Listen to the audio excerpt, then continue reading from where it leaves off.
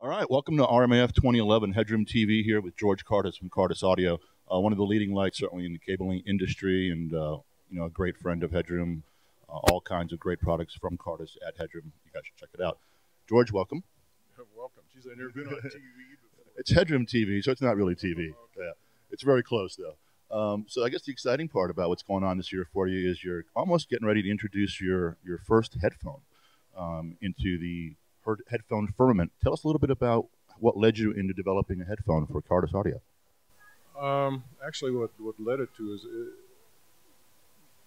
my son-in-law was a DJ, and I mean, go back a few years, and he had a problem with his headphone cables breaking, and he asked if I could make something that wouldn't break, and I went, oh yeah, sure. So I made it something, and he goes, my God, those things sound really good, you know. And he was using them on Sennheiser 600s or 580s or some such thing, you know. I went, really? They're that good? Oh God, they're really good.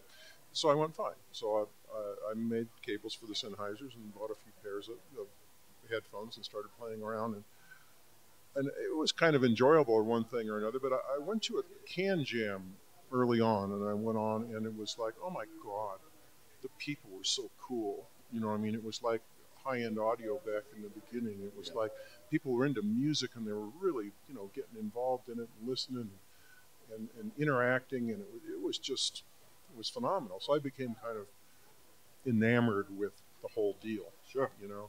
So I started making headphone cables and different sorts of things, and at some point in time, Logitech came along, and they wanted me to make cables for them. Well, they're a big lumbering company, you know, one thing or another. And I went, okay, whatever. So send me some of what you got. So they sent me some earbuds. I don't know what you call these things. In-ear monitors. Yeah, There's earbuds. crap you shove in your ear, you know. And it was like, God, they were annoying. Okay. And it wasn't. So I went out and I bought every kind of shove in your ear thing I could find. And it was all fucking annoying. I mean, it was like, I hate none of it.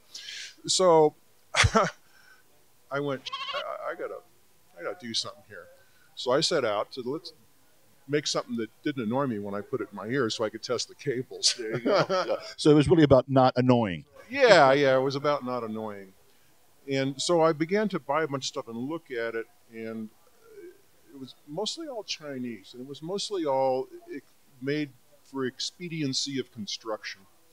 So basically, they'd have a driver or a bunch of hearing aid drivers, something in a box, and then they would basically drill a hole and, you know, put it in a box and drill a hole in the box and hang a piece of rubber on it, and you stuck it in your ear. And that was, how fast can we make that? How many can we make? And no consideration for whether it was annoying or not. They wanted, was it look good, you know? Fashion kind of was driving the thing. Yeah. And so I got to looking at it, and there were some basic flaws in the system. The more drivers they put in them, the less musical they were. The musician stuff was all real flat and had a lot of cut through to it, which seems to work for monitoring. They didn't care if it's musical or not. They're the musicians, for Christ's sake. Sure.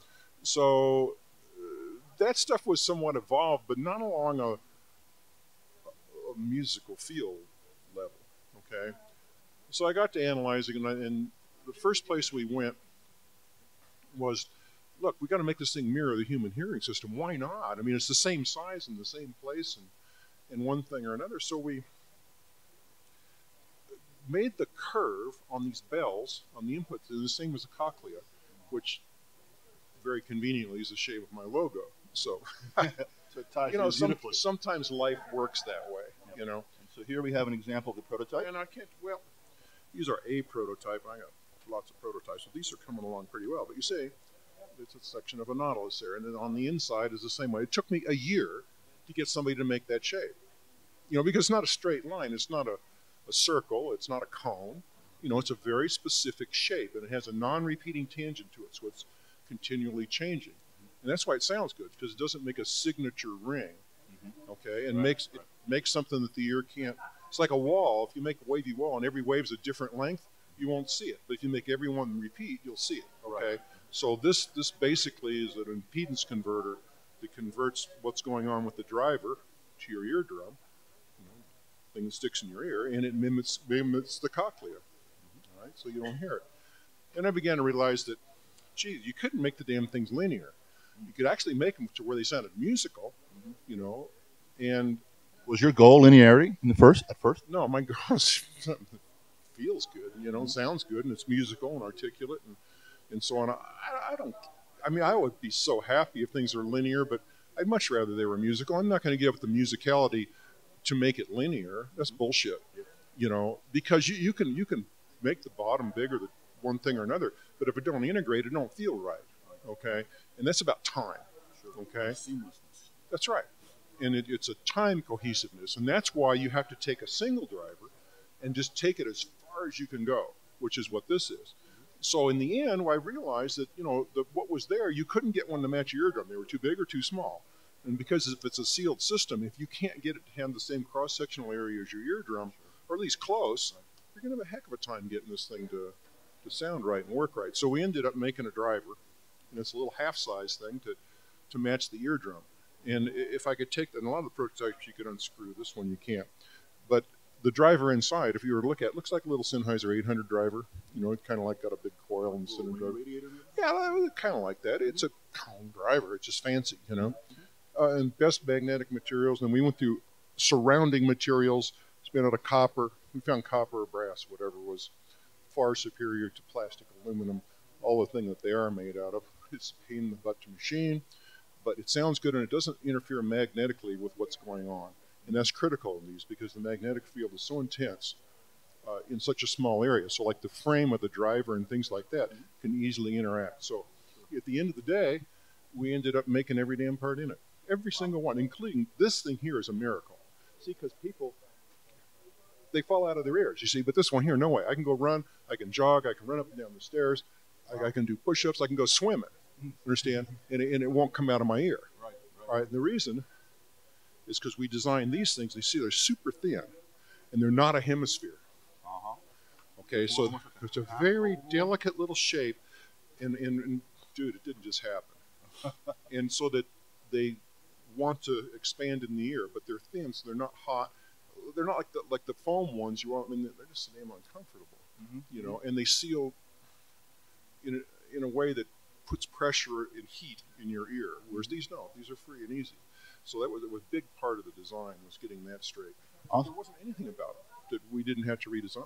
So it's really kind of a Cardas design from the ground up, from scratch. How long have you guys been in R&D on this product? 2 years.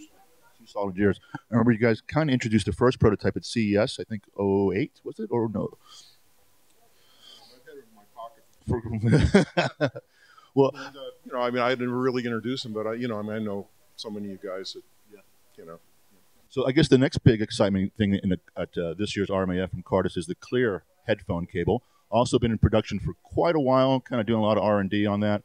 So George, let's talk a little bit about the Cardas cable, and certainly, And at HeadRoom, we've been carrying Cardas cables, replacement cables for headphones for 650s, for HD800s, really since the beginning.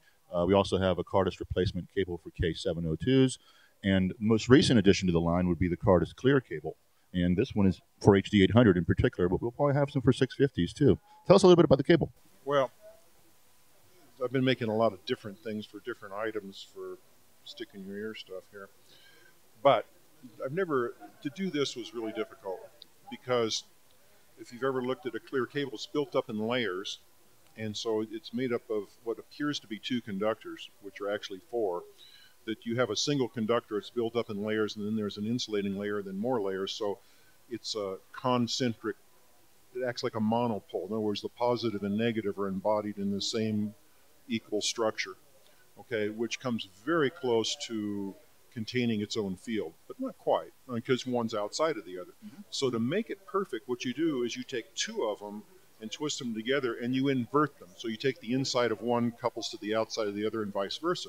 So they become a mirror image, and they cancel their own field. So when you get in a situation where current's flowing, this becomes real important, like in a speaker cable. But to make a very tiny one's very difficult, because the parts are very tiny, and the strands are very fine, and you kind of reach the limits of your machinery, because you have to put so many twists in to get the length right, and so on. So it took a long time. But anyway, bottom line is, there it is. I actually did it. And it would be, and this would work with headphones or something eventually. some years down the road, I'll come up with a similar thing in that size for the small ones. But see, it's actually two individuals all the way down. Check this out. Let's just slide. Where's the here?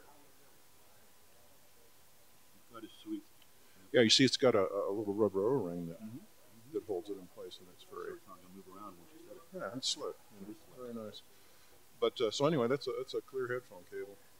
And what's kind of the when are these going to be ready for us? Well, I guess they're ready now. They're ready now. Awesome. So as long as you don't want too many of them. Well, we'll start small and work our way up from there with the Cardas clear cables. I want to thank you, George, for coming out, HeadRoom, and visiting with us and visiting for RMAF 2011. HeadRoom TV, George Cardas. Thanks for visiting.